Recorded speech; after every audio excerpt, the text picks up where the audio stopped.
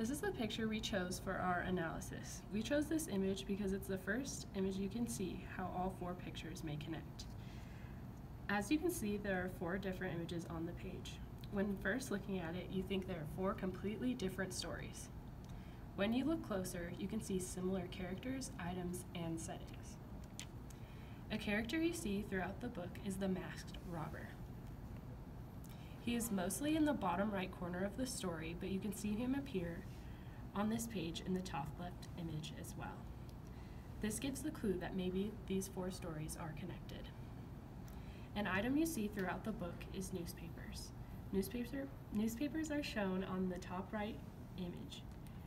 On the bottom left, you can see a newspaper as well. It's a different color and bold in the image.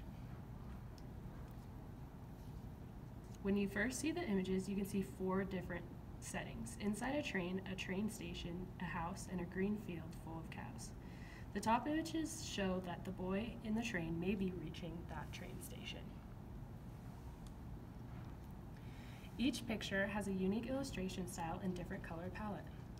The top left looks like it was painted with watercolor. You can see the different brush strokes.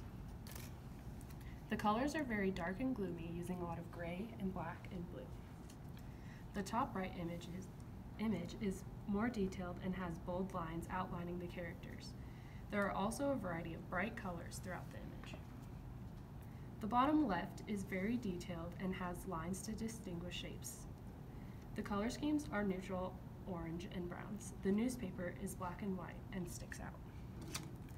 The bottom right image is more cartoony and not very detailed. The colors include green, black, and white. Green represents the nature and grass.